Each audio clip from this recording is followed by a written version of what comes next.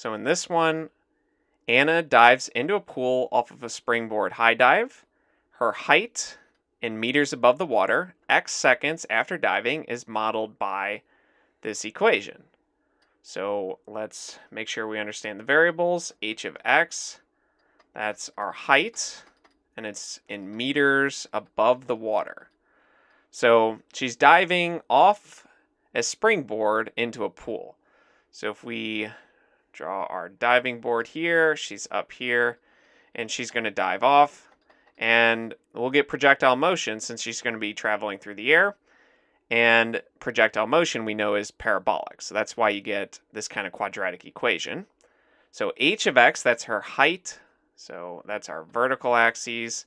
And then our horizontal axes, x, that's our time. So x is time, and that's going to be in seconds again.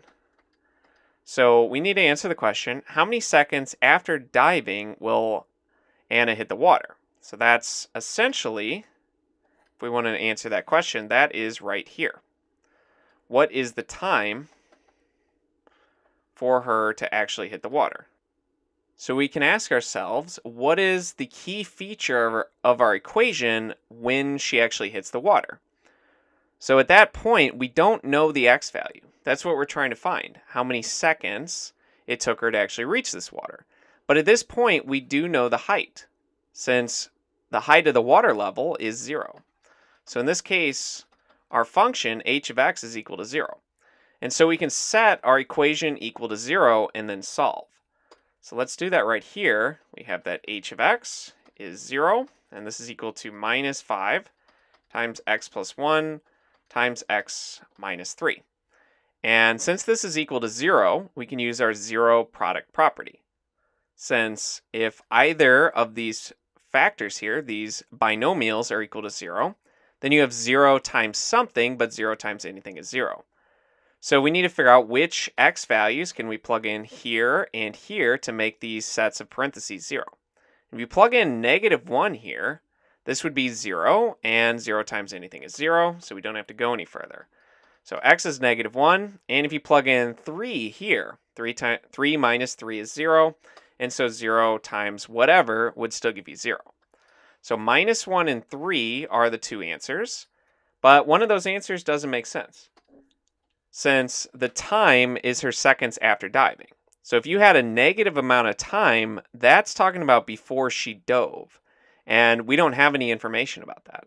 So that is not part of our domain here. We're not going to include negative values of time. So that only leaves one answer, that 3, or at 3 seconds, is when she hits the ground. Now you can check this.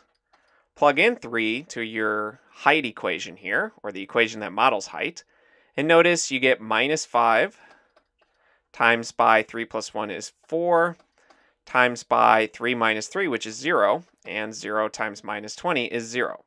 So when you check it, when you plug in an x value of 3 seconds, you do see that the height does give you back 0. So that's a height, or a time, of 3 seconds to reach a height of 0, or to reach her hitting the water. So let's do one final question. And in this one, Simon has 160 meters of fencing to build a rectangular garden.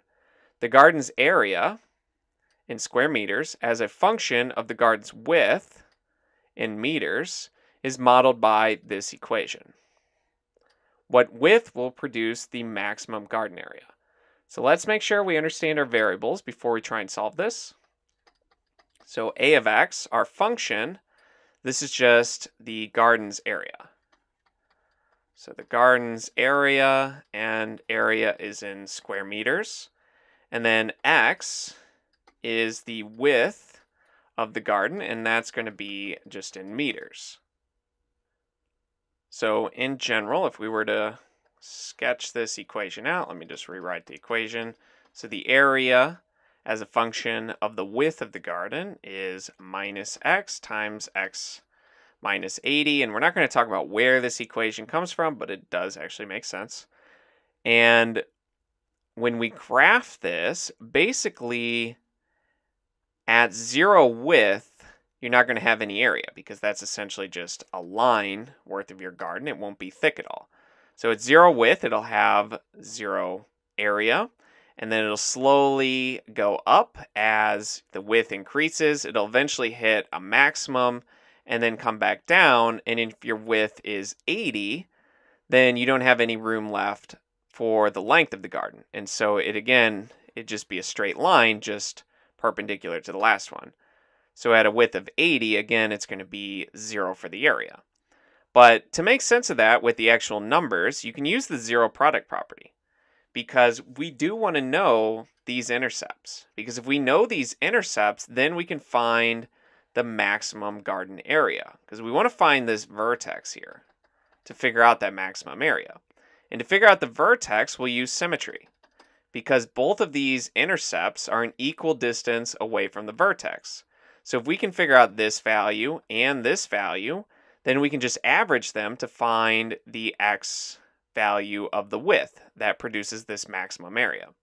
And they are not concerned with what the actual maximum area is. They just want to know what width would actually produce that.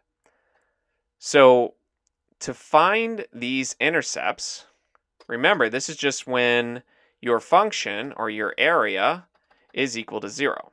So which width values would give you an area equal to 0? So we can set this equal to 0 and then use our zero product property. So you can see that in this case, if you plug in 80 here, you get 80 minus 80, which is 0, times negative 80, but that's 0. And if you plug in 0 here, you have 0 times by negative 80, but that's also 0. So 80 and 0 are the two intercepts. So this one here is at 0. This is at a width of 80 meters. And so right between them, you can add them and divide by 2, but that would be a width of 40 meters. So at 40 meters of width, the maximum garden area would be produced. And notice this is just a little bit extra, but you had 160 meters total. So if you were producing this